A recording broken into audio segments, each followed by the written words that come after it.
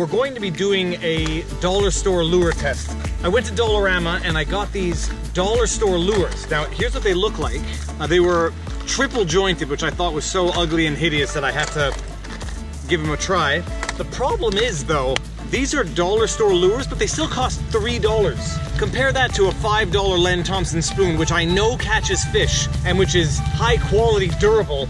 Let's look at this thing. A $3 dollar store lure by Satori. General fishing warning, fishing products should not be used for any other purpose than fishing, thank you. When casting, use caution by providing safe casting clearance. Hooks are sharp, use extreme care. Okay, let's look at this $3 dollar store piece of junk. You know, it's actually not as terrible as I thought it was gonna be. Is this the one that I wanted to use? No, I want to use this one. The colors are a little better for this part of the woods. Okay, here's a bit of a design flaw already. The hooks, in theory, should not hook each other because of the distance between them. This thing is gonna get tangled up on itself every time I cast it.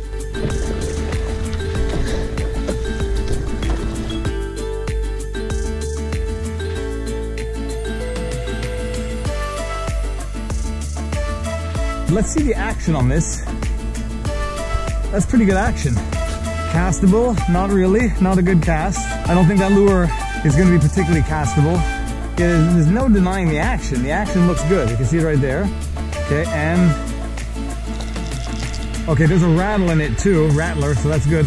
Yeah, so it doesn't cast very well. It's a jointed multi-piece unit that doesn't exactly glide through the air.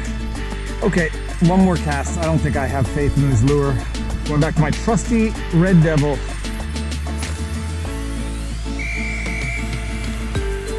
Oh yeah, we got a fish. Second cast on the Red Devil.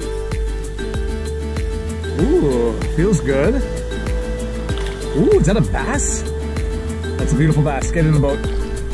Wow, nice. There we go. Beautiful, beautiful bass.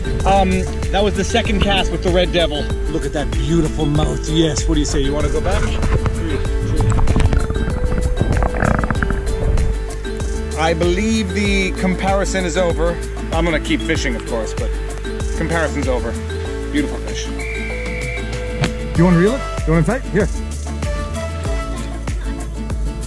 Don't worry about it. Go, go, come on. Is it gonna jump? Oh yeah. Oh, careful. Hold on. Oh, oh. Good, he's off. Huh? Tiny? That was a little pike. I think it might have been. What? Are you serious? No, no, no. If it were hooked in the eye, I would have seen the eyeball on the hook. Wow. Oh, I hope I got that on camera. You want to grab? Wow. You want to give him my glove? That is a pretty decent fish. Hold on. There we go.